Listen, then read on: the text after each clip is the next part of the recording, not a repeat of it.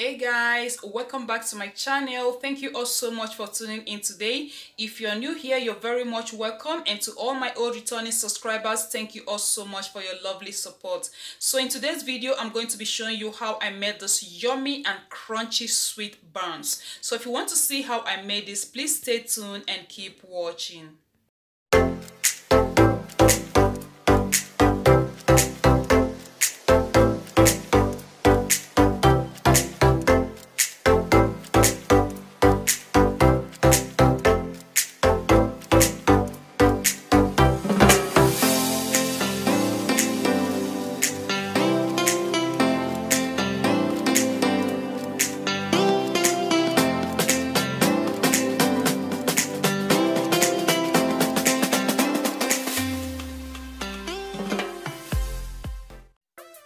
Okay guys, so here are my ingredients. For full list of ingredients, please check the description box below. So I'm starting off by adding the baking powder, salt and nutmeg to the flour. I'll give that a good mix to combine.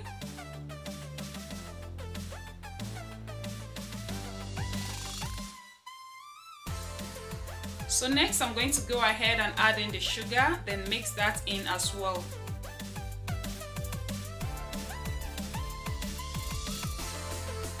So now I'm going to make like a hole in the middle, just like what you see right here.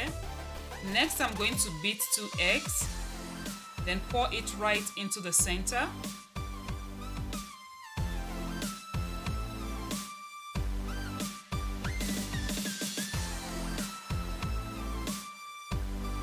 Alright, so at this point I'm going to add in the melted butter and some of the liquid milk. I always like adding my liquid bit by bit in order not to overwater my butter and also to end up with the right consistency. Now I'll give that a good mix. So I'm going to tell you guys the secret to achieve a rocky, cracked, crunchy buns. If you want to achieve a rocky, cracked, crunchy buns, guys, make sure all your liquid are chilled. Yes guys, as in chilled. Make sure even your eggs are chilled. The only thing that should be in room temperature should be your melted butter. Trust me guys. So now I'm going to be adding in some water, and you can use only milk. You can use a combination of water and milk, and you can also use only water. But believe me, when you use only water, you're not going to get that, you know, your buns is not going to be that rich, if you understand what I mean. So now I'm just going to keep mixing until I get to my desired consistency.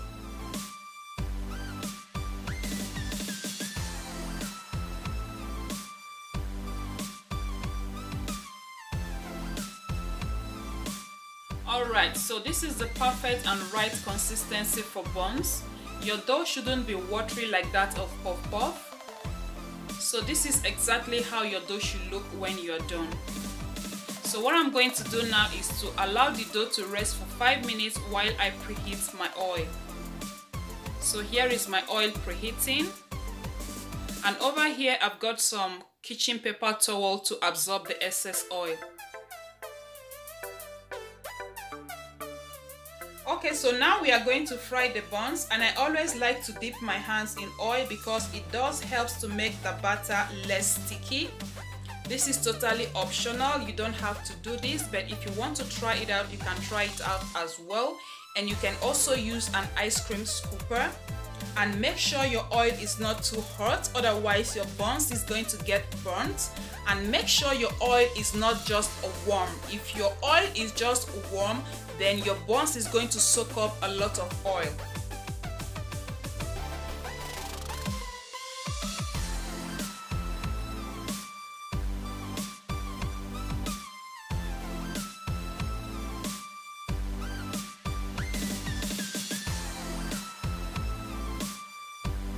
So when you are done scooping in the butter, you are going to allow it to fry for between 15 to 20 minutes.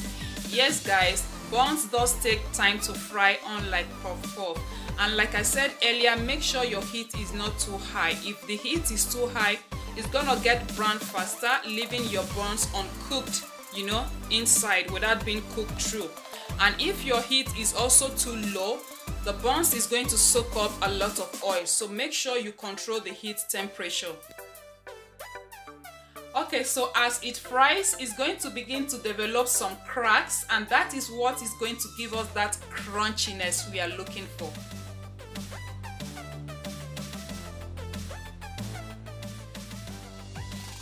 Now take a look. Do you see those crunch? Yes guys, the buns is already speaking for itself. I don't need to speak much. They look so crunchy.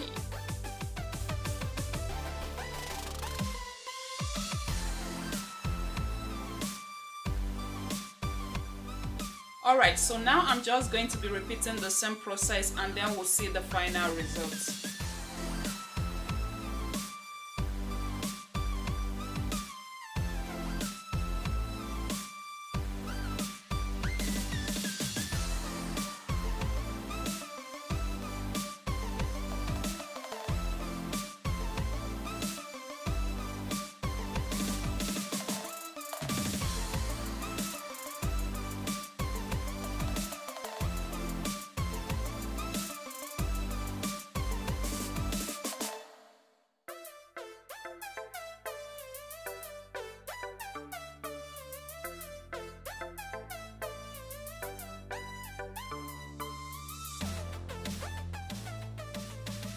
So this is the final look of our crunchy buns. Guys, buns is one of my favorite snacks while I was in school. I don't play with buns.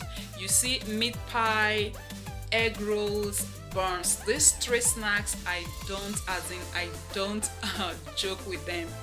And my favorite drink to eat these three things I just mentioned is Coke. I use Coke or malt. In absence of Coke, I always go with malt. Check out the crunchiness, guys. I'm just going to break it open so you can see how crunchy it looks. Can you see that?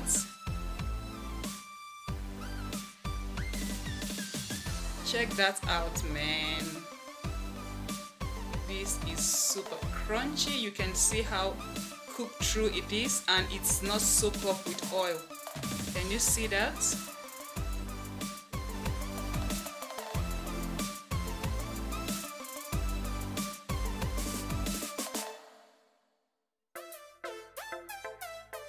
So after 3 hours, the buns was completely cool. Then I transferred into this airtight container, and this can last up to 3 to 4 days.